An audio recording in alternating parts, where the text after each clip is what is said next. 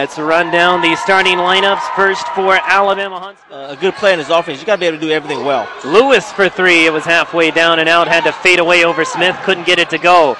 Now a fast break opportunity and a big slam for Blaze. Three for handback that won't fall.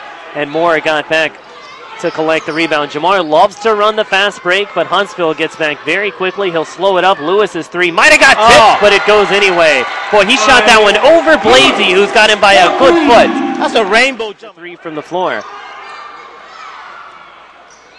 Now White with the ball fake. Finds an open Brazil for three. Jamel Brazil from downtown, and it's 12-10. That's a good sign.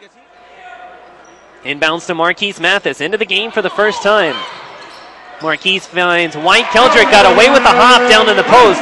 Officials didn't see it, and Keldrick kisses it off the window. 24-23, by the way. Also into the game for West Florida. His first action tonight. It's one of those things that, hey, it's not illegal unless you get caught.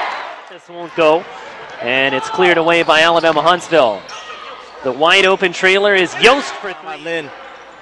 Griffin nearly threw it away. Sims came down with it and then did throw it away himself. Stolen by Baldwin. 2-on-1. Back to Baldwin, who lays it in. What a great look by John. Huntsville lineup.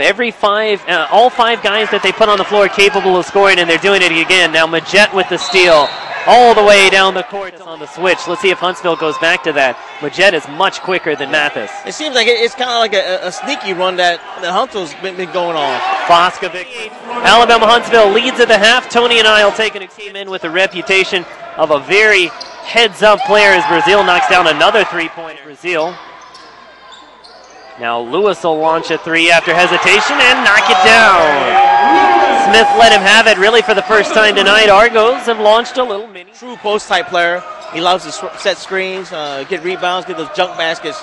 So this is a different look for the Argonauts. Good tip-in by Griffin. That ball might you expect a lot more out of Jamar, but again, he's a little, kind of like you said about Mike, a little detached today. There's Griffin. Nice lob underneath. Wisman's got space to bang. Took one too many dribbles. One too many dribbles for the big fella down low. Majette with another great feed. Scored off for Peter Canolan. That's what Griffin did. And then a freshman mistake right there, throwing it right to Majette, who's got Baldwin with him, who lays it in easily. And West Florida still has not even attempted a free throw in this game. Lewis with the fadeaway three. Count it. Break into this Charger lineup. We've seen Blasey, a first-year player, get a lot of minutes as Beasley knocks down a three. West Florida's now lost two straight. They fall